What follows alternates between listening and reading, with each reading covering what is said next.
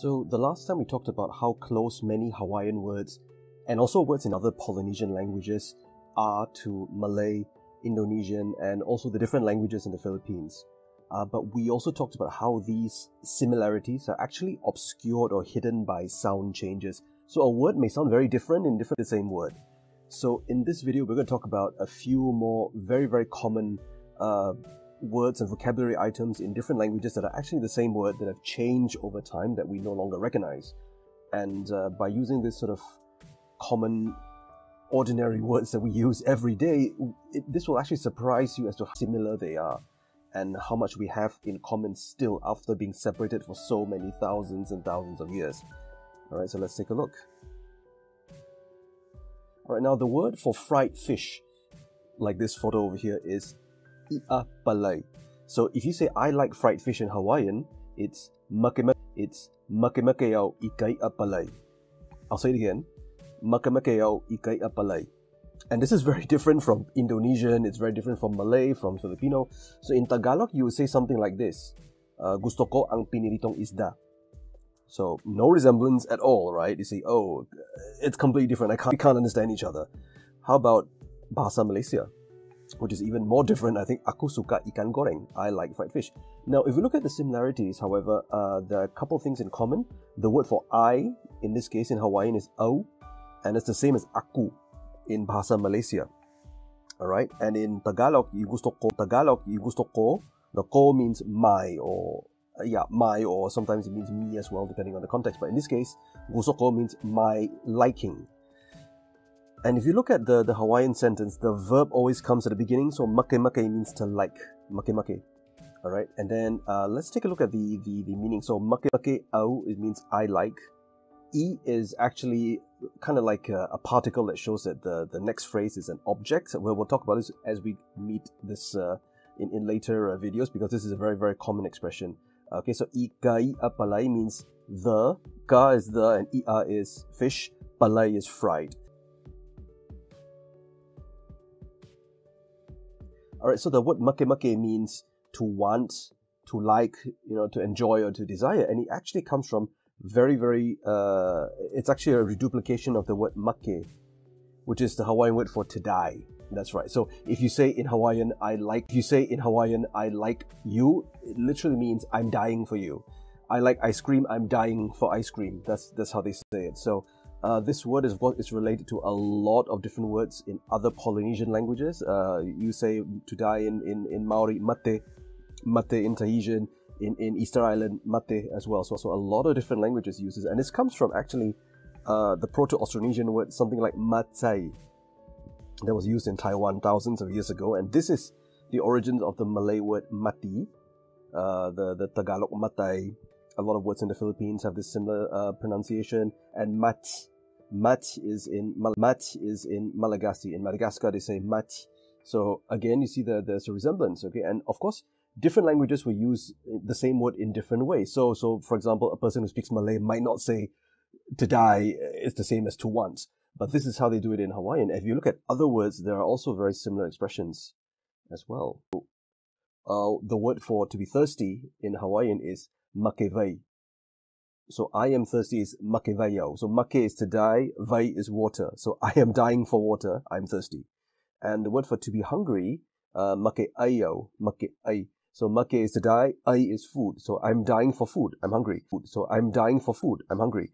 So this is actually a very interesting feature. So different languages might use the same vocabulary from the ancestral language, but they use them in different ways. And we see this throughout the Austronesian languages. So sometimes, even though you have the same word, the idiomatic expressions, that evolved over time, can be very, very different from one another. And this is very clearly, you can see this is word make. And then let's move on. All right, so the word for makemake au ikai palai, in this case, if we compare again the different forms, the word for i'a, meaning, so in Hawaiian, the particle ka, meaning the, okay, it's actually very, very common. It has at least two different forms. So sometimes it's ke, sometimes it's ka, depending on the word. We'll look at it as we see new examples along the way.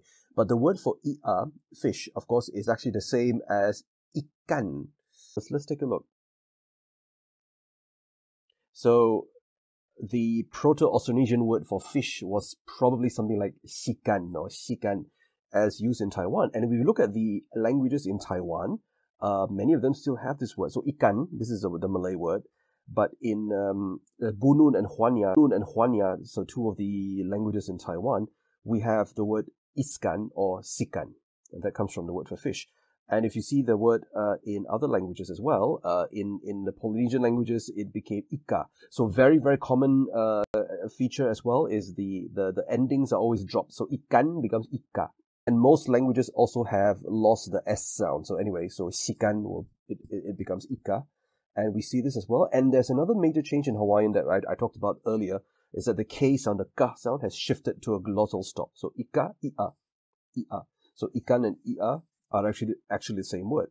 And if you give an example of other changes in different languages, in Guam, in the Chamorro language, fish is guihan. Guihan. So there's another little sound change going on. Just to show you exactly, you know how a simple word like this can change over many thousands of years. Let's look at more examples. All right, so in Tagalog, the word for fish is isda, and that actually comes from a different root. It's something like sida or sira, and it actually means a dish that is served together with rice. That was the original meaning. So in Ilocano, if you say sida, I apologize for my pronunciation because I don't speak Ilocano, but in any case, sida, I think that's how you say it. If it isn't, please comment and let me know. All right, this is the word for food that's eaten with rice. So what we call in Malay, lauk. And in Malagasy, lauk. Lauk. That's the same word as in Bahasa Malaysia, Bahasa Indonesia, sira or something, which means food that's eaten with rice. So you have rice, you have the fish, meat, vegetables, all these together, other than the rice is the sira, sida or isda, depending on the language. And so Tagalog, it became the word for fish because obviously fish is a very important food throughout the Austronesian world. You live on islands, you travel by the sea, you need to eat fish. So it's no surprise that this became the word for fish. In Tagalog and many other languages as well. Right, so example. And then let's move on. So if we look at the original sentences, makemake, ikai apalay, ikai apalay, and then gusto ko ang piniritong isda, and aku suka ikan goreng. So some of the other similarities and differences, if we look at them, basically the word fried in Hawaiian comes from actually the English word palay. Reverse. The word palay in Hawaiian comes from the English word fried, palay. Because remember that Hawaiian doesn't have an F sound and that it doesn't have an R sound. So whenever the words borrowed from English into Hawaiian, they are adapted into the phonology. Okay, and so because of all these sound changes, fried, palay. Okay, so ia palay means fried fish. If you look at Tagalog, again, something very similar going on. The word for to like, gusto, comes from Spanish. It's the Spanish word for, I think it means gusto, like mucho gusto, like pleasure, taste, something like that, right? Something good. And then if you see the word for fried, piniritong, it's actually from pinirito, from prito. Prito is from the Spanish frito. So because of this, obviously if you speak Hawaiian or you speak Malay, you wouldn't know what gusto means. You wouldn't understand frito because these are borrowed from Spanish.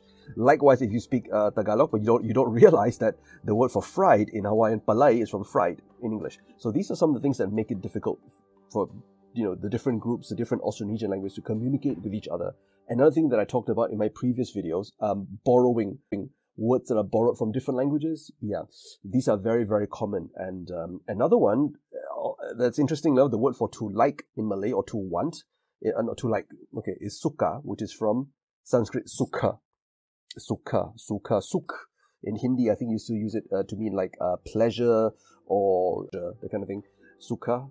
So it means, it's interesting that, of course, the word for pleasure, like, want, enjoy are often quite connected in different languages. And we can see this actually.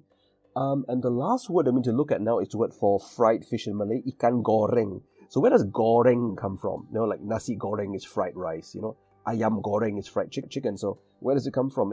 Actually, this is the easiest one. So the word for fried rice comes from actually when you fry something in a wok, it makes a greng, greng, greng, greng kind of sound. And that greng, greng sound is where goreng comes from. Okay, so I think that's it for today. If you like the video, please subscribe. I've got more content coming out. I'm going to introduce more different Austronesian languages to you, and also show you more correspondences and similarities between other languages in the Austronesian group. So it's not just Malay, Tagalog. I'm going to go to Taiwan and describe some of the languages there. I might compare Malagasy because I am currently trying to improve my Malagasy. We might look at some vocabulary from there, how these words have changed. Again, remember, because of the traveling, when different groups go to different places, they often adapt words from other languages. So in Malagasy, for example, a lot of the words for types of food and animals are actually from African languages, because obviously when they left Southeast Asia to go to Madagascar, they encountered new animals that they didn't find before. And you could say the same also for the Austronesian languages spoken around Papua New Guinea. A lot of them have borrowed words and even grammatical sentence structure from the Papuan languages. So let's take a look at this as we go along, okay? So if you have any comments, any questions, please write to me right below. If you're shy, then send me a direct message, whatever. Let's keep this going. I like to have a conversation with people.